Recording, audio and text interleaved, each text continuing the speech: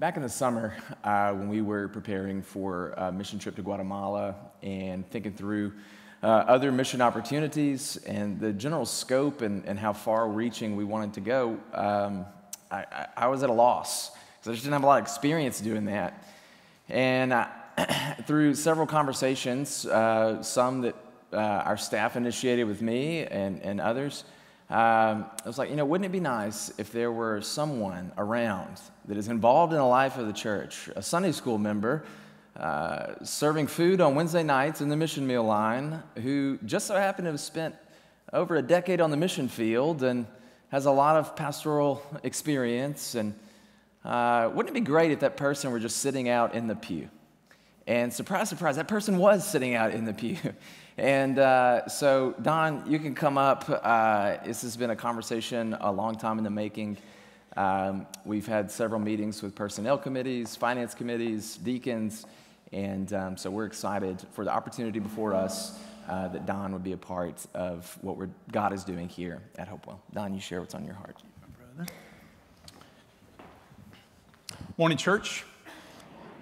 What we can often forget is that Jesus lays down the foundational philosophy to guide his church before he ascends and allows the church to be formed. We can almost call the foundational philosophy the story of two mountains. After Jesus rises from the dead, he spends 40 days in appearing to various groups of disciples, making it clear he has indeed risen from the dead. He indicated to Mary Magdalene that something important was going to take place in Galilee, and Matthew records the meeting Galilee on a particular mountain, though we don't have it identified.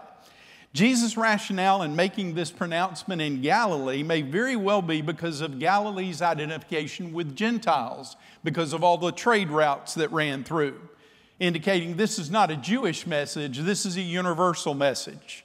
Well, what is the message?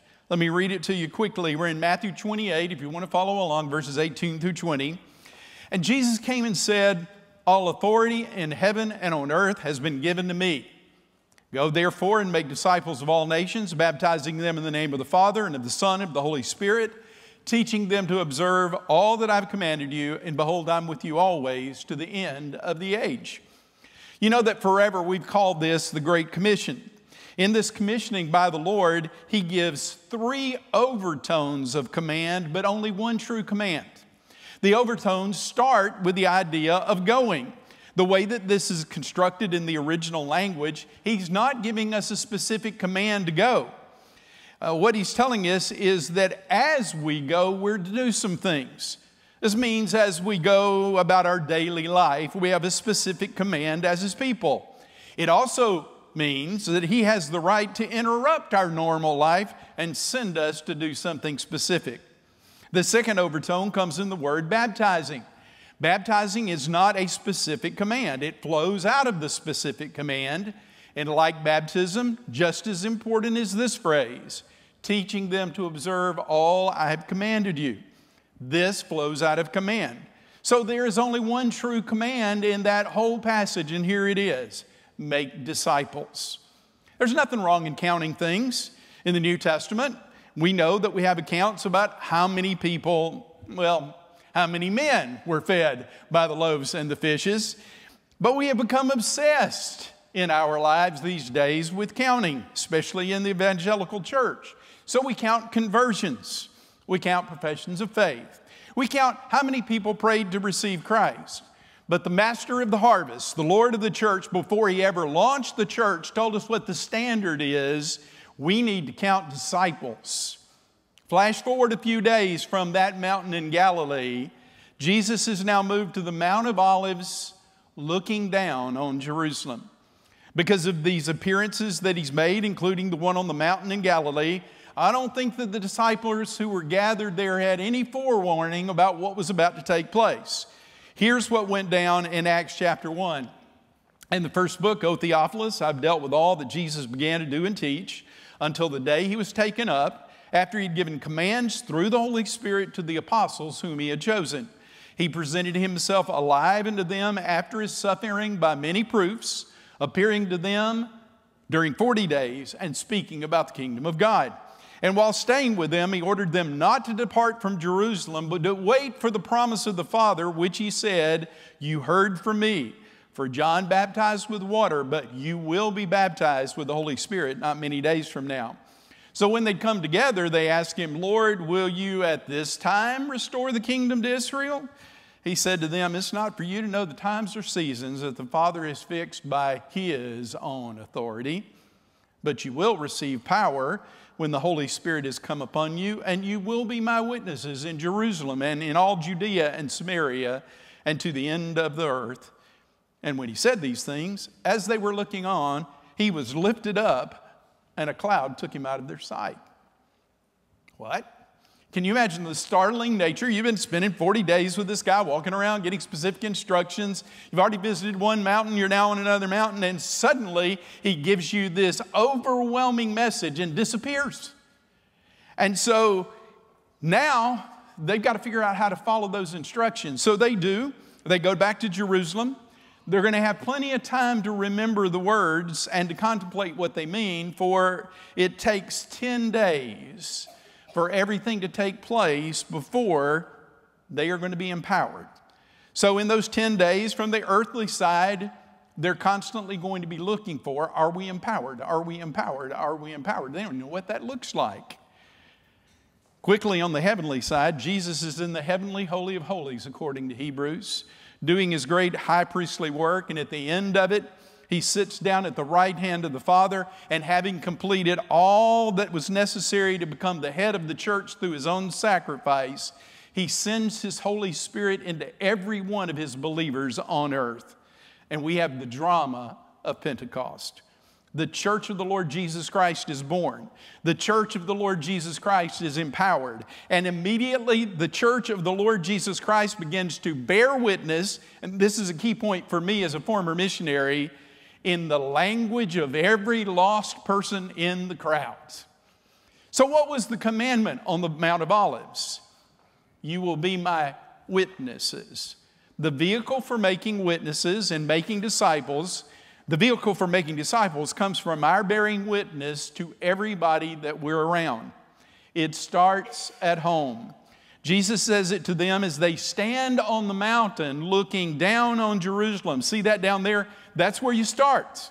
That's home base. It's not going to stop there, but that's where you start. This mandate has been given by the Lord of the church to all the church, has implications for every place where God has planted a flock, including Hopewell Baptist Church. What does that mean for us? Specifically, we have a responsibility given by the Lord of the church to bear witness and make disciples in Watertown, and then in Savannah, and then in Hardin County, and then in Tennessee, and then in the United States. And we don't stop till we've reached the uttermost parts of the earth. Now, don't get the idea that as an individual congregation, we've been given the responsibility to reach the end of the earth. That's been given to his church globally. So we have to remember that Jesus reminded his disciples he had sheep that were of another fold. Sometimes as we go about the work that God has given us as Hopewell Baptist Church, we may gain the privilege of announcing his name where it has never been named before. But the probability is that we're going to be called to go alongside believers that he's already called into a relationship with himself, like Iglesia Roca de los Siglos, like Purpose Church. Wherever we are, whether Watertown or some African tribal village or some rocky peak in Nepal, two things remain constant. We bear witness to the one we know with the purpose of making disciples. What our pastor is giving me the privilege of doing is reminding us constantly of our marching orders to help us find new and innovative ways of bearing witness here and around the world, to find new and innovative ways to incorporate bearing witness and making disciples into the things we normally do as church. So that's the vision our pastors laid out to me and to the leadership of Hopewell. My prayer is that we have found the mind of Christ for this church. It is a privilege to serve among you as a fellow member. and it'll be even more of a privilege if I join your leadership team. Let's pray. Father, I thank you that we have been called by you together in a family of believers. And we have had as graphic example this week of what that means on the sad side. You let us know we weep when others weep. And we've wept and we've mourned.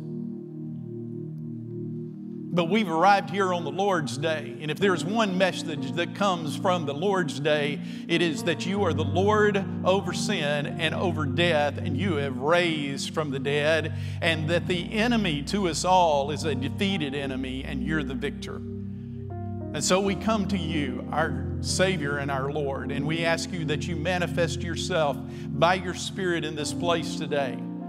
And that as our pastor stands up and preaches from an old covenant that points toward you, that we would see you in all the things of that. We thank you for the music that's about to happen and the servants who lead us in worship, from Richard and Billy and the other instrumentalists through the choir.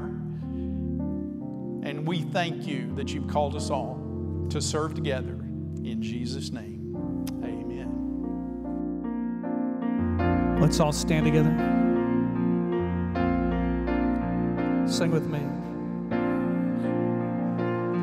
The splendor of the King, He's clothed in majesty. Let all the earth rejoice, all the earth rejoice. He wraps Himself in light,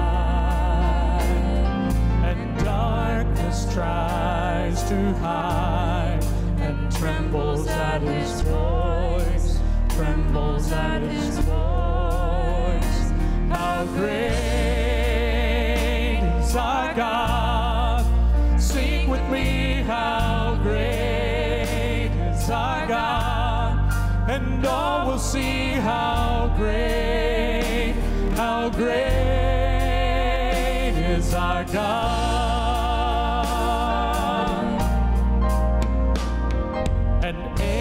To age He stands, and time is in His hands, beginning and the end, beginning and the end. The Godhead three in one, the Father, Spirit, Son, the Lion and the Lamb. And the Lamb. How great is our God! Sing with me, how great is our God! And all will see how great is our God! How great is our God!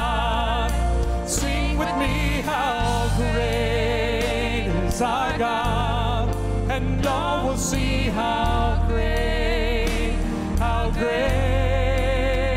is our God. The name above all names, you are worthy of all praise, and my heart will sing how great God. The name above all names, you are worthy of all praise, and my heart will sing how great is our God. Let me hear you sing.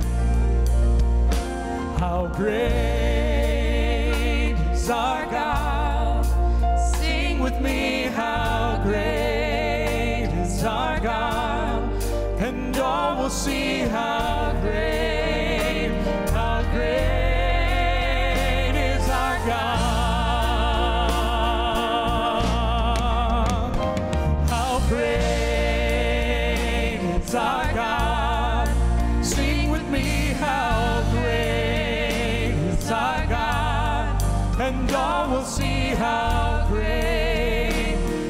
great is our God.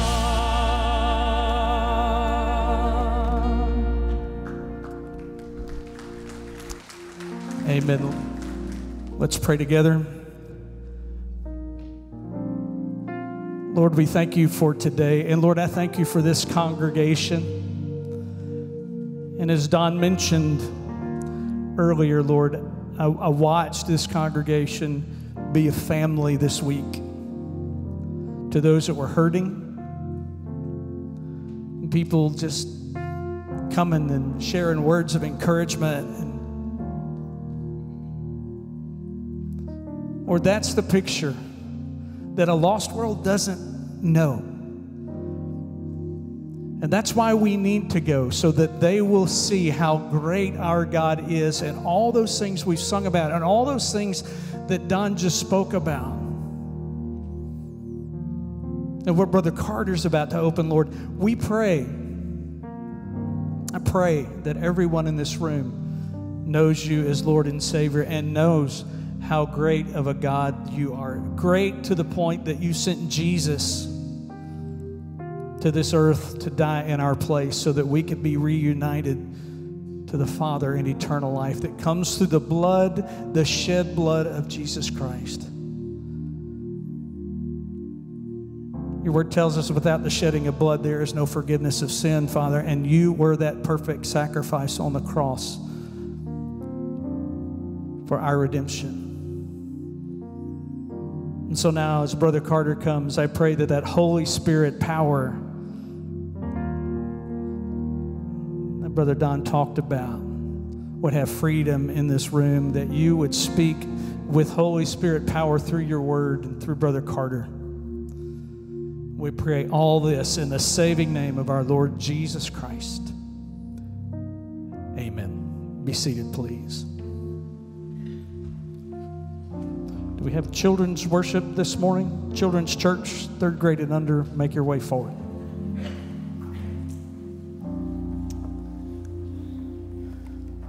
All right, if you have your Bibles, you can turn to Leviticus chapter 16. This is where we'll read from.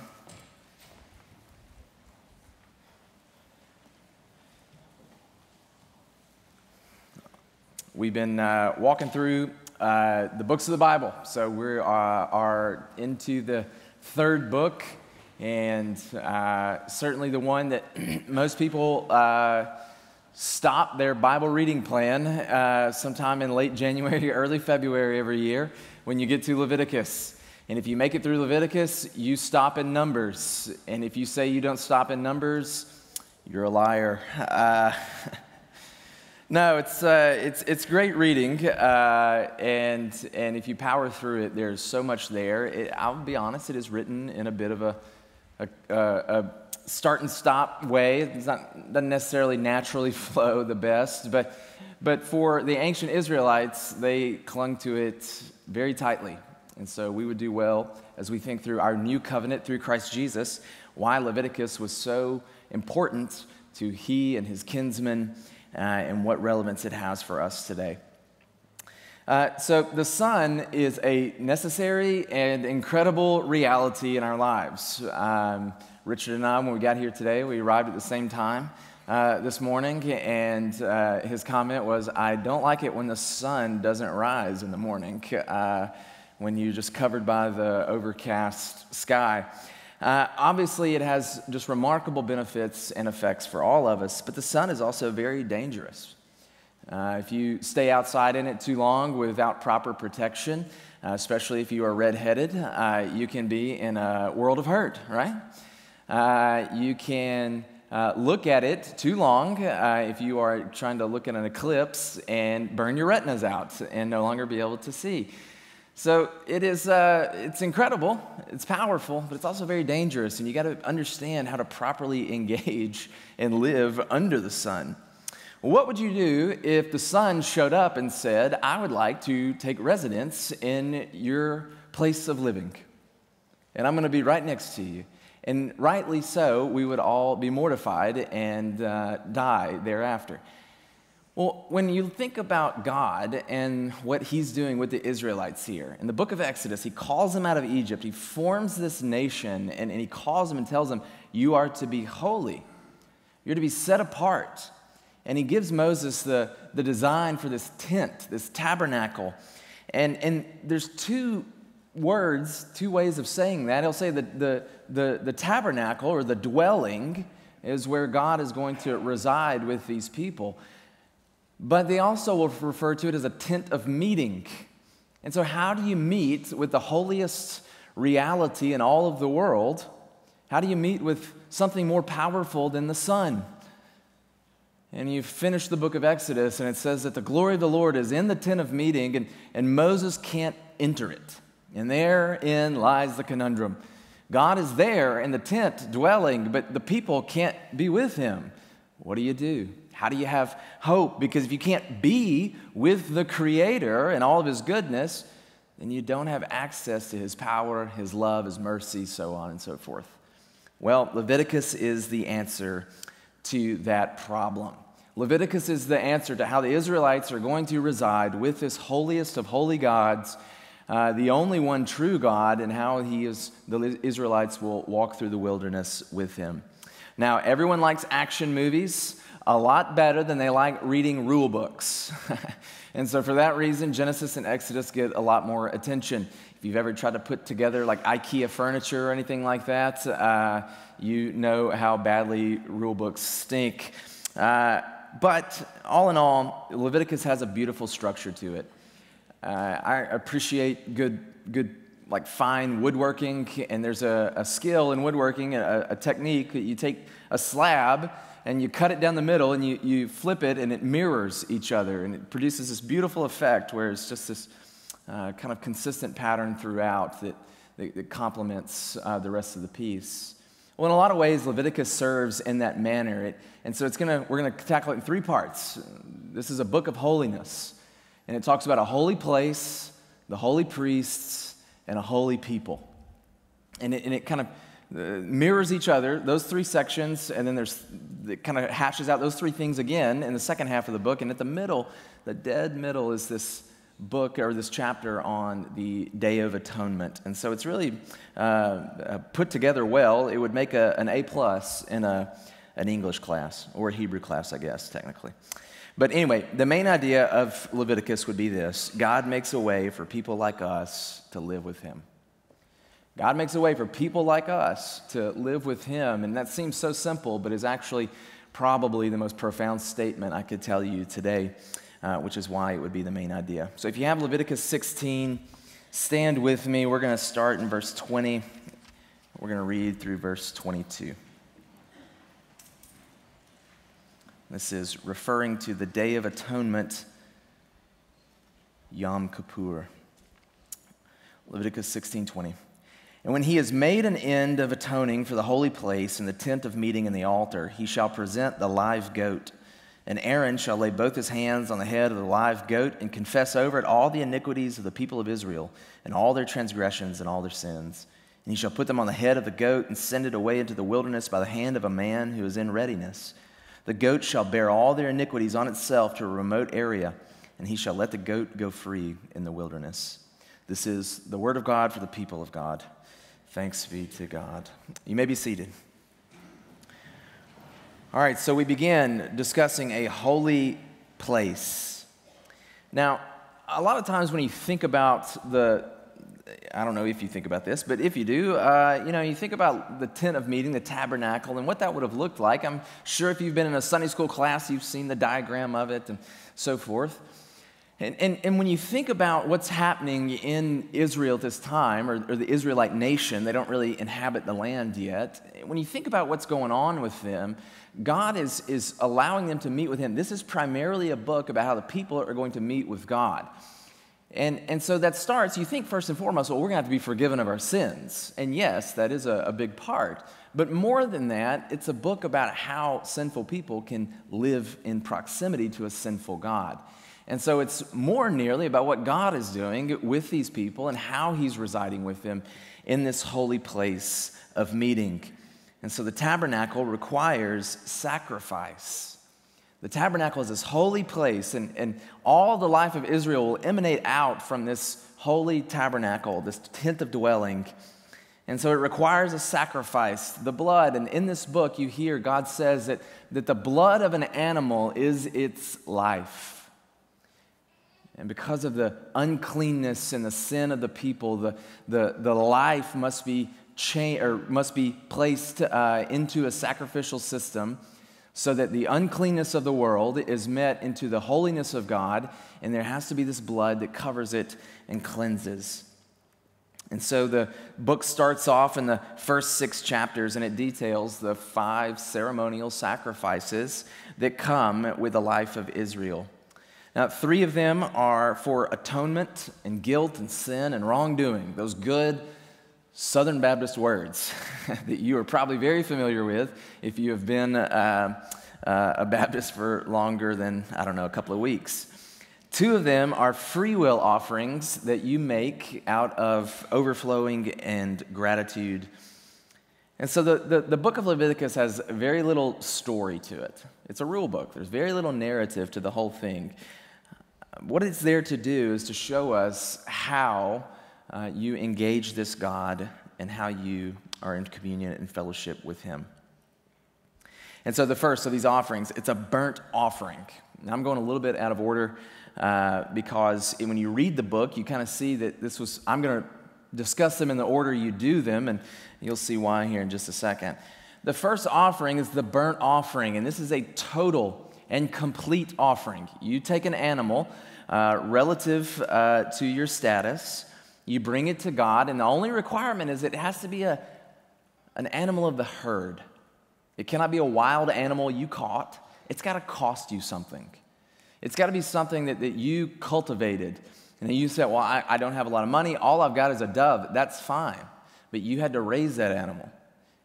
And you can't just go out and say, oh, throw this one in here because I found him. And it's got to be one without blemish. This has got to mean something to you. And you take it in here and you offer it as sacrifice. And this burnt offering is totally burnt, like completely consumed by the priests as they offer it to God in the fire. What does this represent? A total dedication and commitment and surrender to what God's calling you to do. Is that not the Christian life? This call to lay it all before the Lord, to say, okay, hold nothing back. I give you my finest. And so you come before the Lord, you offer this burnt offering, all in. The second one is referred to as the sin offering. This would also be an animal and could be relative to your economic status, which is quite beautiful on the Lord's part. Because if you think about every other religion and even our way of living in the world today, our society, you got to climb the ladder. You got to achieve more, get more, be more. But as God is laying out the Levitical worship, how He wants to be approached, He shows the whole world here, through His people Israel, I don't care what you can afford. I don't care how you live in life. I don't care what your status is, just that you come. Just that you come and you offer atonement. And so when you get to the New Testament and you hear about Jesus and His family and they're offering a sacrifice of pigeons, what does that tell you? That the Lord of the universe, Jesus Christ, was born into a family of lower economic standing. God does not care who you are or what you've got, only that you approach Him. And so what you do is you come, and the sin offering, it's really made for sins that you commit that you don't really even know that you've committed. Well, that's an interesting thought. Why don't you sit down today with an open journal and try to think back over your last week and run your tally and see how many sins you can guess you've committed. And then what Leviticus is telling you is you've committed a lot more than that you don't even know about. And so you come before the Lord, you bring this animal, you are made aware of your sin, and there's levels to this. In Leviticus, it tells us that the priests are held to the highest standards, and they must pay restitution in their sin offering and be made aware of their sin to the highest degree because they represent God's people to God. And then it talks about leaders, probably leaders of local tribes, and if they are more sinful, they've got to have their sins made aware to them. And then lastly, all the people of Israel. What does this tell you? Well, this tells you that your sin needs to be addressed by you. And is that not difficult? No one loves this. No one likes this. But with confronting sin, there's peace and there's harmony. None of us want to hear how we have sinned.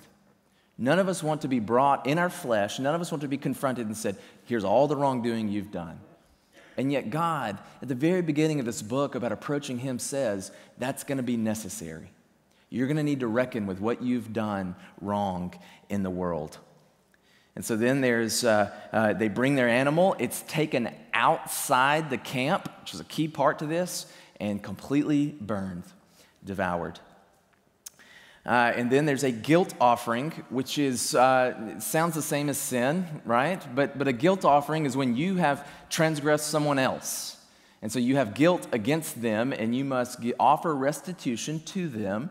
So if you steal from somebody, you got to pay them back more than what they have you have taken from them, and then you've got to offer a sacrifice and more for what you have, the guilt you've incurred from that. This was always a ram, Leviticus tells us. And then if you think about these three, the burnt offering, the sin offering, the guilt offering, all three of these is a reality of a total surrender and buy-in to a complete and totally consumed sacrifice outside the camp because sin against God and against others. Well, is that not sending alarm bells off in your head? Because it should. Because it should. Because there's a person who was born several thousand years after this system was put in place. And this person's name was Jesus, and he lives a completely pure life, and yet he is totally consumed by death on the cross, outside of the holy city, outside of God's holy presence in the city, and he's done so because of the sins that you have committed and that I have committed against him. Jesus, in this idea of atoning sacrifice, you see him jump off the pages here and how this one is carried out. And then there are two more offerings. The grain offering, it's made for Thanksgiving. The first fruits of your harvest you give back to the Lord. And then the second one would be a peace offering. And this is an offering of communion. And this is the one that you go in, you make the offering, and then you're given some of it back, and you go out into the outer part of the tabernacle, and you eat this meal in the presence of the Lord. You have communion there in the tent of meeting before God. And so these two are offerings of gratitude, of a way of saying thank you to God and drawing near to him. And so if you think about these two things together, these three offerings that are brutal and bloody and require the death of these animals, you think about that one. And then after that, you engage and enjoy in these two offerings of gratitude and communion. Well, what does that sound like? That sounds like being justified from our sins, being brought into a right relationship with God, being sanctified, having those sins carried off and away from you, and then unified to God and enjoying fellowship with him. Leviticus is nothing but a few thousand-year-old forerunner of the new covenant that will come through Christ and his blood and what he offers us. And so you see him in this book. The goal of Genesis, when he writes, right in the beginning, is that God desires to dwell with the image bearers he has created. That's Genesis. And the rest of the Bible is a story about how God's going to make that happen again. And so Leviticus is the Old Testament way of bringing that back into reality, that God, full of mercy, full of love, wants to be with you. Think about that. Think about that for a second. When we talk about the power of the sun, and you think about how dangerous it is, and the creator of that sun desires to know you deeply, and more nearly for you to know him deeply. That is astounding. That is absolutely breathtaking. And that's the system God is putting before them here. In Deuteronomy, and we'll get there in a few weeks, Moses says, what other nation has laws like these? Moses loves these laws because within them is the ability to approach God himself. And so in the life of a Christian, you see Christ as the fulfillment of all of these. And so therefore, as you read Leviticus, you should appreciate Christ's righteousness so much and abhor your sin so deeply. And then, I don't have time to get into it, but in chapters 23 through 25 is this holy place. We hear about these festivals, these feasts, these days of remembrance that Israel had. And you and I are called to remember the same through the communion, the Lord's Supper, as we take these elements together that Jesus instituted the night before he died. We remember regularly that Christ has come and fulfilled our sacrificial responsibilities to the Lord. And so you have a holy place, the tabernacle. That's why they wanted this so deeply. And in a few books from now, you understand why David says, God, why are you still living in this tent? We need a house for you. And you understand why it is such a precious place to them and why the temple has been fought over and desired for so long, because there in the holiest of holies, which is just an empty room bearing the Ark of the Covenant, there's been wars fought and entire empires fallen over that precious presence of God. The mistake is to think that you can approach it on your own, or that I can approach it in my own way. And so because the holy place is necessary and you need to know it and how to achieve it and how to draw into communion with the God who inhabits it, we need holy priests. So chapters 8 through 10 and then chapters 21 through 22, those bookends, they talk about the priests and what they must do. And these priests must engage in a regular, daily cleansing. They must have this intense attention to detail. Imagine if a pastor also had to be the finest teacher and instructor and knowledgeable in all the history and reality of the world. And he also had to be the best butcher you've ever seen. And he also had to be like type A about cleanliness. And 1,000 other responsibilities and things that these priests were given the responsibility of.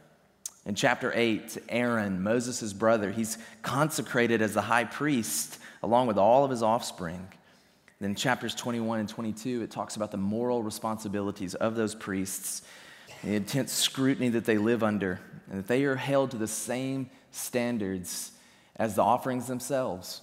These priests, and this is not cruel of God, what he's trying to do is show us that he demands perfection, and not moral perfection, but this reality that he is perfect, and the blemishes and the harshness of life here below he cannot be brought into their presence quite like he can anything else. And so what I mean by that is if you read into Leviticus 21 and 22, you'll see that these priests are told that if they have certain conditions, that they can't be priests, that they have to be physically pure as well. And there's some moral implications there, but even the way they're born, God says, only the best for me. Now, you and I, we come to that and we think, that's harsh. That's harsh. Why can't someone with a certain disease be a priest? Why can't that happen? And the reason is because God is holy and he's not like you and me.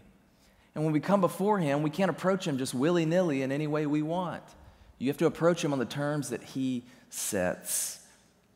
And so these priests are given a high standard. They have to wash daily. They have to wear special clothes. And then another thing they do in Leviticus 10, the priests are to teach the people the statutes of God. And we think about the sacrifices because those are the goriest and, that grabs our attention. But you got to think that the teaching was probably the thing that most of them engaged in most of the time. And so you see that even here at the foundation of Israel, teaching God's word is a big deal that you and I must pay attention to. And so the priests, in some ways, function as the same way that maybe our pastors and elders and teachers of the church do today. James tells us that not many of us should desire to be teachers of the law. Why? Because we incur a harsher judgment on ourselves. And so we're held to a tremendously high standard, and you as a church should never lower that standard. That when you read in 1 Timothy and in Titus about what the qualifications are for an elder and an overseer, that you for not 1 second deviate from what those requirements are. That they should be above reproach. And so that is on us in this New Testament age we live in. It's a wonderful reality that we are not stuck with whatever priests we get, but instead we get to understand they are held to a high standard, and they should teach truth, and they should regard God in all of his holiness. But more so than pastors and elders being priests of the Old Testament, you are a priest from the Old Testament. That great Reformation doctrine that was held onto so tightly is that there's a priesthood of all believers. Everybody, you, me, anybody indwelt by the Holy Spirit. 1 Peter 2 tells us that God has called us a chosen race, a royal priesthood. And in Revelation 5, we hear that the angels worshiping Jesus, and they tell him, you have called us to be priests of God to the world. You are a priest of God if you have the Holy Spirit indwelling in you. And so you know what that means? It means in Leviticus, when you read about the holiness of the priests, you should regard your own holiness that same way. Aaron's offspring, the Levites, were living sacrifices to the Lord. And guess what you are called in the New Testament? A living sacrifice.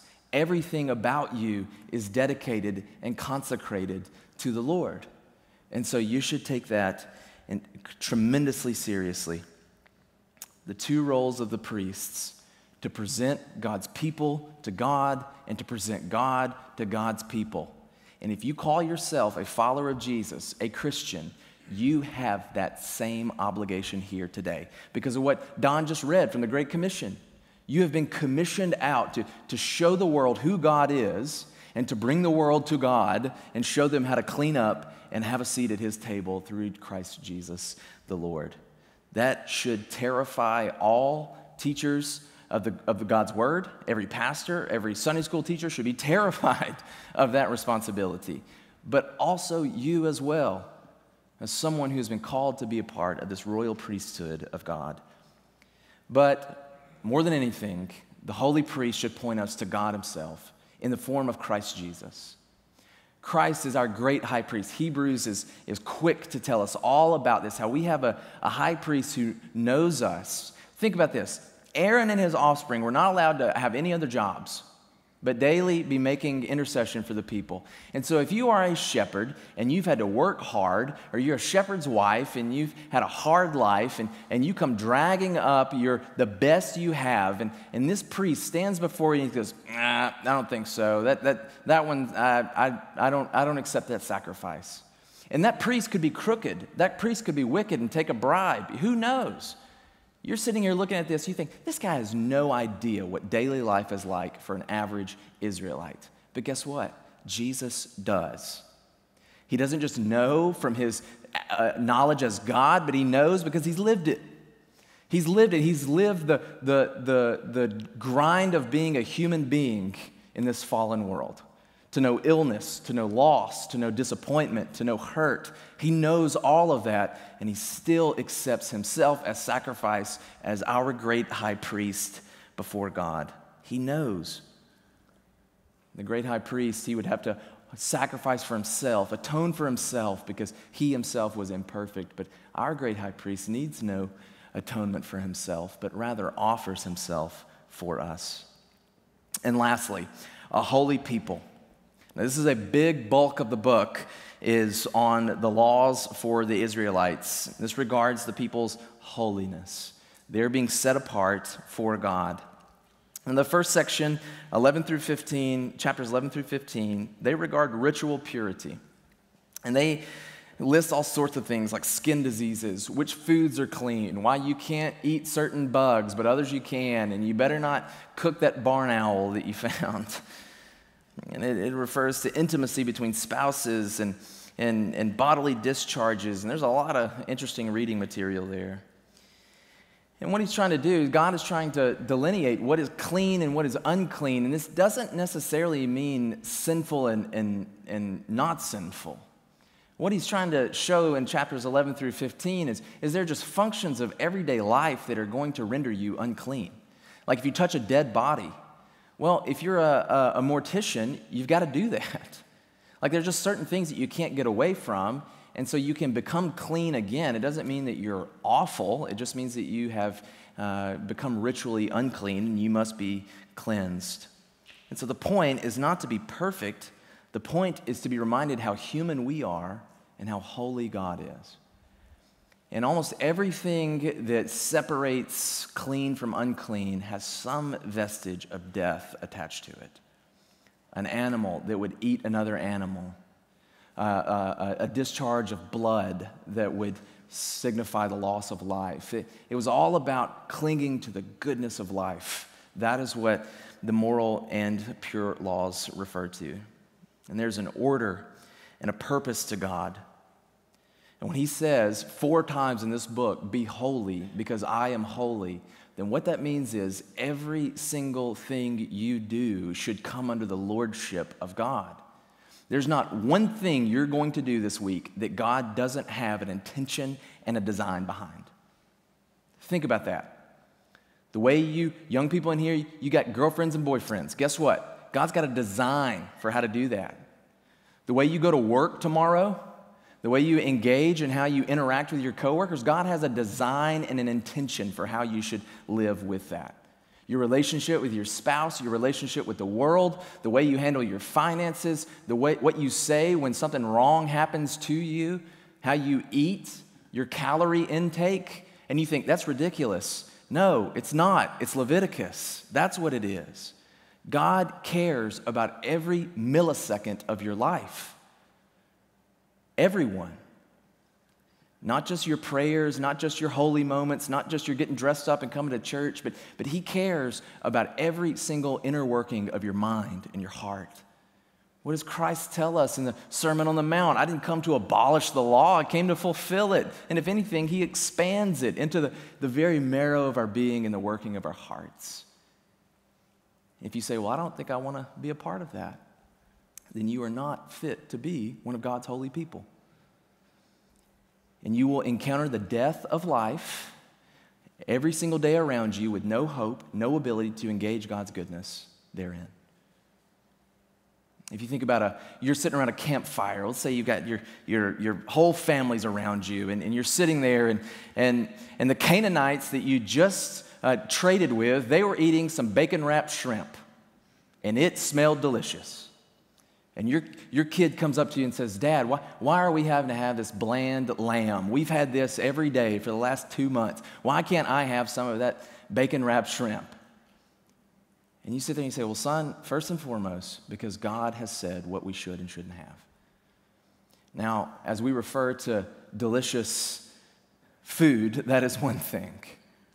But as you refer to every square inch of your life, look at the gospel ability you have. Hey, why don't we do these things? Why can't we live the way they live? Why do we have to do these things? Why? And you sit there and you're just able to tell the world around you, because God has called me to do this. Because I'm called to be holy. And yes, there are reasons for it. It's probably more hygienic to live according to the Old Testament law.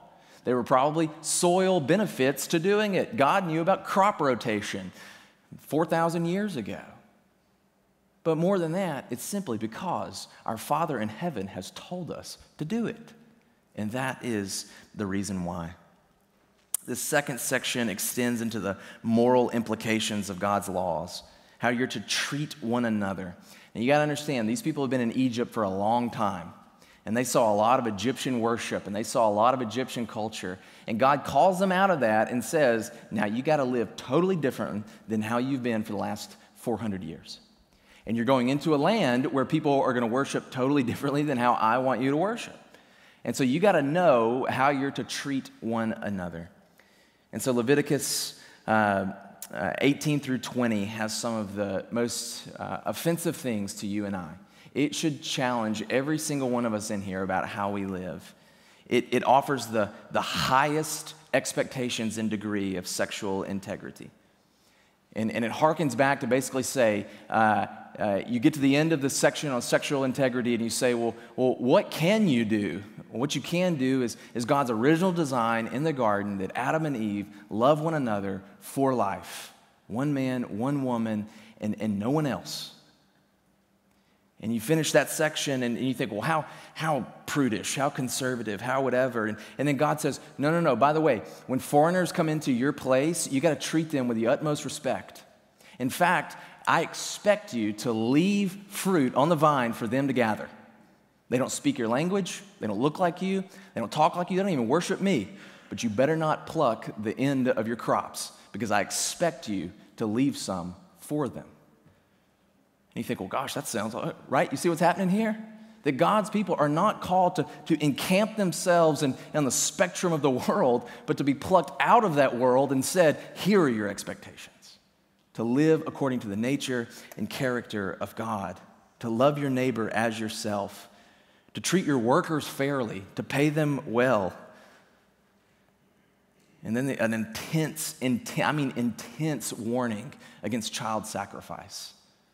Against expending the lives of innocent babies and children for demonic practices and enjoyment. And so you read Leviticus 18 through 20, and you should walk away from that. You should say, wretched man that I am. Who can save me from this body of death? Because you look at your own heart. When I look at mine, when I look at the society we live in, when I think about the history of the world, it is not like Leviticus 18 through 20. It makes sense why Moses looks around at this pagan Canaanite worship and he thinks about where they came from out of Egypt and he says, look at our laws. We have the character of God available to us. We could go on for a long time on this, but what's the point? The point is all of your life matters. All of your life matters. So you finish Leviticus and you think, what is that all about? That's a rule book and I've broken pretty much every single one of them. How do we ascend the hill of the Lord? How can we dwell in his holy habitation? Well, right in the middle, Leviticus 16. We read this at the start of the message. The Day of Atonement, Yom Kippur. What would happen? A priest would come in, he would sanctify himself, he would offer atonement for himself, and then he would take 2 goats. And he'd take 1 goat, he would kill it, and he would offer its blood on the mercy seat of the Ark of the Covenant to atone for the sins of all the people. And then he would take the 2nd goat, and he would place his hands over it, and he would impute the sin of all of Israel onto this goat, and they would send it away out into the wilderness, never to be seen again. What's happening here? Well, we have a couple of IT guys here, I know, that work in IT, more than a couple. And they'll tell you the number one calls they get, the answer is majority of the time, what? Unplug it, plug it back in, right? This is a reboot, a yearly, perpetual reboot that Israel has to undergo to be reset as they pursue the Lord. And this blood is interesting because it's not covering the people. It's covering the ark. The blood is not applied to the people themselves. The blood is applied to the mercy of God. So the people are not covered in the blood, literally, but yet they are covered by the blood as it is interceding for them before God. And then their sin is placed on this scapegoat. That's where we get that word. A scapegoat that is then shoved out into the wilderness away from God's holy, perfect presence because sin must be far away. What is that? That is how Christ has redeemed you, and it's how he's redeemed me. That he himself has borne my sin, and on the cross, shedding his own blood, has purchased my redemption. Not because his blood is worth mine, or not because I am literally covered by his blood, but because his blood has been accepted by God in his mercy, and then I reap all the benefits of that precious, perfect blood, and I pay no consequence because Christ himself marches out of Jerusalem carrying a massive tree upon which he is hung up to die outside of God's holy presence. This is the gospel. This is the gospel. And so when you think about this and you read Leviticus and you think, oh my gosh, this book's terrible. It's so boring. There's so much blood. Who could ever do this? The answer is Jesus.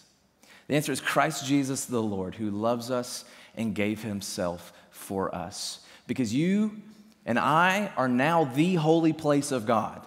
The temple of God does not reside in a physical place now, but has been rebuilt by Christ within us. And we are also holy priests of God, serving under the great high priest, King Jesus himself, because he has made us a holy people to be set apart from him, to live in union and communion with him. Why? Because he has entered to where we cannot go. Because God, who desires to live with us, says eventually this Levitical system wears out. And it does. This is not a unilateral covenant. God tells them at the end of Leviticus, if you don't keep all this stuff, I'm going to go away from you. And they have wicked high priests, they have wicked kings, and as the people are just subject to that, and the people are wicked themselves. And there's just all this evil, and eventually God does, the glory of the Lord departs from Israel. Ichabod. And what happens? The Lamb of God comes. And John knew this. And he cries out, behold, the Lamb of God who takes away the sins of the world. Praise the Lord for that. If you do not have that lamb's blood covering you, then you remain in your penalty. You remain under the unclean and impure and sinful nature of your life. And you are not welcome in the camp. And I don't mean that ugly. I don't mean that. I mean that God has called a holy people to himself. But what I will say is this. To get in, it's already been paid for. The Day of Atonement has come and passed. And what used to have to be done every single year is now over. It has been paid for once and for all and is accessible to anybody. It came at great price, but a price that you need not pay because Jesus did so. Why? Because he loves you. Let's pray. Father, thank you for loving us. Thank you that in this book of confusion, or not confusion necessarily, but maybe just a book that's hard to read sometimes and hard to understand. Thank you that here we stand in the year of our Lord 2024, a holy people, a royal priesthood, that we are the temple of the living God. May we always live up to that standard, and when we don't, may we cling to the blood that was shed for us and understand that Christ Jesus has taken our burden. His yoke is easy and his burden is light. May we come to him, all who are weary, and he will give us rest. We ask these things in Christ's name.